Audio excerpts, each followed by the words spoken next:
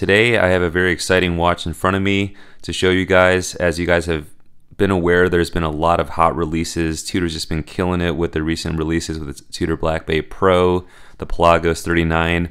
This watch is kind of a reissue. It was based off of the kind of the 2014 Tudor Heritage Ranger 79910 that had an ETA movement with 41 millimeter case diameter, no integrated bracelet on that one, and that was discontinued in mid 2020. But that one was based off of the very original Tudor Ranger. The references 7965 and 7995. Those ran from about the 1960s to 1988, and that watch was 34 millimeters, so much smaller than the current lineup. That watch in and of itself was actually based off of Tudor Oyster Prince from the 1950s that was used on the British North Greenland expedition, where a group of 30 men went to go investigate and record the terrain under very extreme temperatures.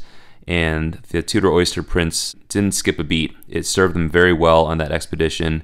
And as a result, Tudor decided to release a watch, a Ranger watch, that was meant to capture that spirit, capture the adventure of that expedition, similar to what the Rolex Explorer did for the Mount Everest summit. This watch measures 39 millimeters in diameter. It is a 11 millimeter thick watch. It'll wear very light on the wrist, and it'll also slide under a variety of shirt sleeves as well. The lug width on this watch is 20 millimeters. There's a nice taper that tapers down to 16 millimeters at the clasp. There's a lug-to-lug measurement of 47.7 millimeters, or the wingspan, so it has a very nice presence on the wrist.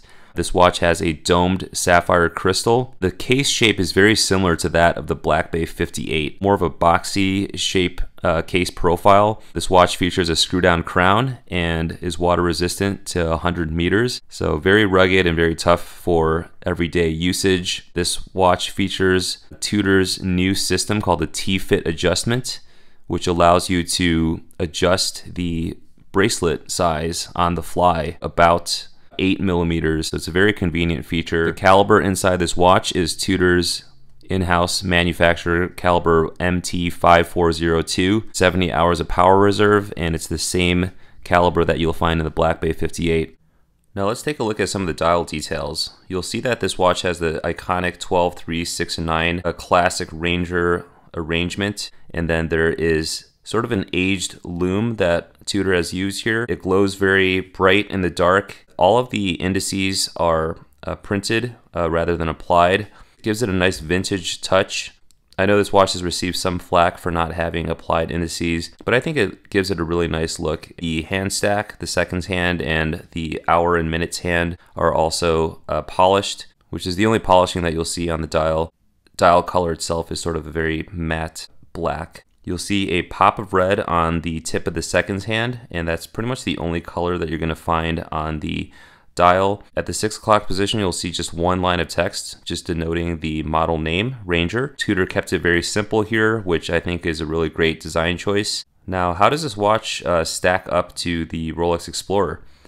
For those of you who have followed my channel, you'll know that I used to own the Mark II, reference 214270 in 39 millimeters, and I would say that this watch stacks up very favorably to that watch as far as the wearability, as far as the sizing, and offers some of that heritage and history as well. It might not be exactly on par with the Explorer as far as the heritage and history, but I think it definitely does offer a great wearing experience from kind of the same Rolex family and lineage as well. Now, in comparison to the 36 millimeter Explorer, and I'm referring to the reference 124270 that Rolex reissued back in the 36 millimeter sizing. I have that one in my collection as well, and I've done a couple of videos on that watch, and I've really enjoyed the wearing experience. And this isn't to harp on the Explorer. It's definitely an icon and a classic and sort of the OG, if you will.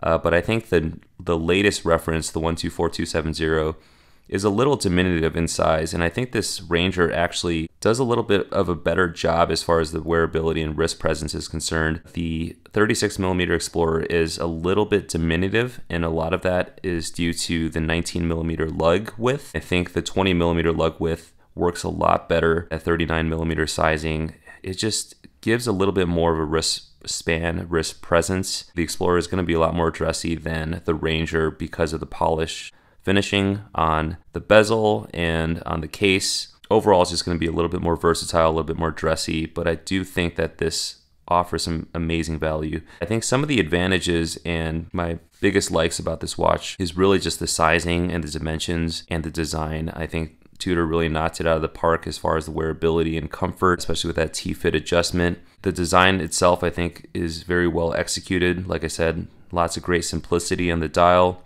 very classic look with that 12, 3, 6, and 9. Another huge perk of this watch is the value. This watch on bracelet retails for about $3,000, and it features an in-house caliber that is the same caliber that's inside the Black Bay 58. This is kind of considered quote-unquote the entry-level Tudor in their sports lineup, but I think it really packs a very mean punch, especially when you compare it next to the ETA Black Bay 36, which retails for about $2,500. I think it's definitely worth the $500 price premium to step up to the Tudor Ranger. Another thing that I really love that I think I touched on earlier is I think this is actually, it could kind of be a viable substitute for the Rolex Explorer, especially with the 39mm Explorer being discontinued and the 36mm being a little too diminutive in size. I would say that this watch really kind of scratches that itch if you're looking for a Rolex Explorer. I don't see it as a cheap replacement, but I really do see it as a strong contender if you're just looking for a field watch from the Rolex Tudor family. So it's not a watered down watch by any means.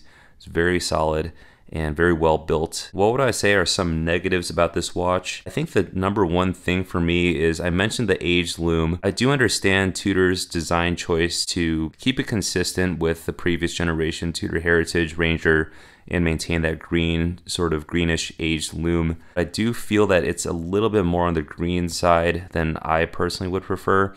It's one of the first things that kind of stood out to me when I first saw this watch. It's kind of almost like a highlighter green. As much as I don't like aged lume, I do feel that a more creamy color would look a little bit better on this model, or, you know, just going with a more stark white. Another design choice that I think a lot of fans would appreciate is including the rose logo on the dial. I personally like the shield a lot. I think it gives the watch a bit of a modern touch to it. That is just another area that I think the fans would appreciate as well. Last but not least is the availability. It's kind of crazy to me that there are wait lists now for Tudor watches. There's just a lot of hype around these models, which is understandable, but it really kind of brings the watch into kind of Rolex territory with the wait lists and that kind of overhype that could potentially kind of turn some people away from the brand. This could be a temporary thing, but it is something that could be a little frustrating to the average consumer, the average watch fan. Overall, this is just a really solid piece in terms of value, in terms of design and history. I'm really glad that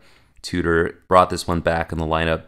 So anyways, guys, hopefully you found this review interesting, informative, helpful. As the channel slowly approaches 4,000 subscribers, I just wanted to thank you guys for your continued support and your viewership, and I will catch you guys in the next video. Hope you have a great day. Take care.